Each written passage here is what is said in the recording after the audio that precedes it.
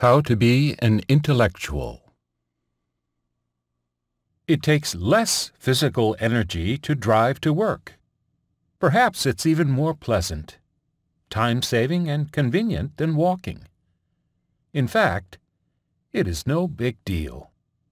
But do you know that you aren't going to be expending physical energy if you drive everywhere you go, or spend your life being driven by an unmanned vehicle? What's the point we're trying to get at? Your muscles will become stale over time, and your physical condition will eventually grow weaker and probably lead to weight gain. As a result, your overall health and general well-being will decline immensely. Your brain also needs stimulating activities, hence regular exercise. So, if you stop using your spatial awareness skills, cognitive skills, logical skills, and especially your problem-solving skills, how then do you expect your brain to stay performing optimally? Consider the present modern conveniences that have proved to be helpful to mankind, but can deteriorate your abilities when you solely depend on them. A common example: the use of the autocorrect and spell check feature, which was invented to help us improve our writing, has made us into the worst spellers, because we are so accustomed to the computer catching all of our mistakes as a result of relying on them for so long. Don't you think so? Can you think of other common examples? The use of technology can be necessary at most times, but there are times when it is better to make use of your brain and forget about shortcuts. This scenario is doable if you can lay your hands on these two expensive resources and use them wisely: energy and time. Life learning lessons.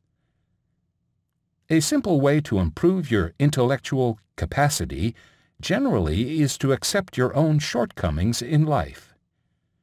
You will never know everything, regardless of how smart you are. Does that sound depressing? No. Actually, it is uplifting. We are all flawed humans, rising and falling throughout life, trying to do the best despite our limitations. Mistakes are healthy. Knowing that no one is perfect is important because it gives us the freedom to make mistakes. Mistakes are a tool for learning, and as such they present great lessons to us. So, accept your mistakes because they are agents of teaching and learning. Does that suffice? Not at all. Your brain is instilled within you, and what you need to do is put forth extra effort to develop your neural synapses to an even higher level. Remember, your goal here is to improve your intellectual capacity, despite the environment you may find yourself. By laying aside your electronic gadgets once in a while, engaging yourself in the process of self-reflection and problem-solving, as well as spatial skills, your brain will thank you.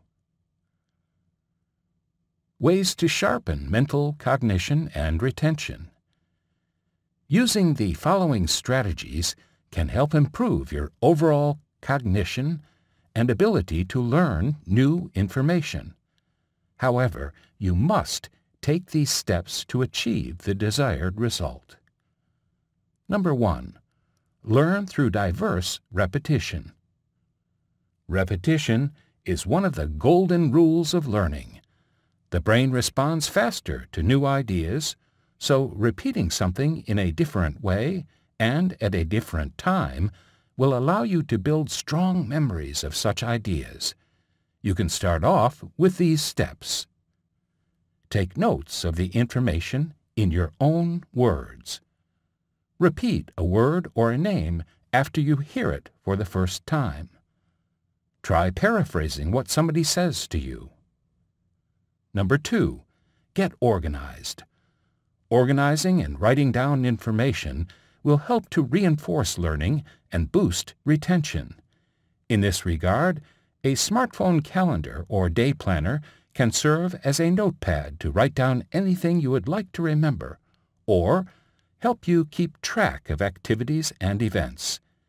Take the assignment below. Jot down conversations, thoughts, and experiences. Review current events as well as events done previously, probably at dinner, etc. Were these events able to increase your mental engagement as to why they happened, what their likely causes were, and what about the facts and figures? Number 3, take a cue. When you find it difficult recalling a sentence, word, or fact, you can give related details or talk around that word or fact. How can you take a cue? Use an alarm or timer to remind yourself of tasks as well as appointments. Place any object related to the task you must do in a prominent position at home. These strategies will help to extend the capacity of your short-term memory by forming information together instead of toiling to remember each piece of information independently. In addition, try to involve as many senses as possible by relating information to colors, tastes, smells, and textures. The physical act of rewriting information can help store it in your brain. Finally, as we round off this discussion, we would like to leave you with a departing question to ponder about.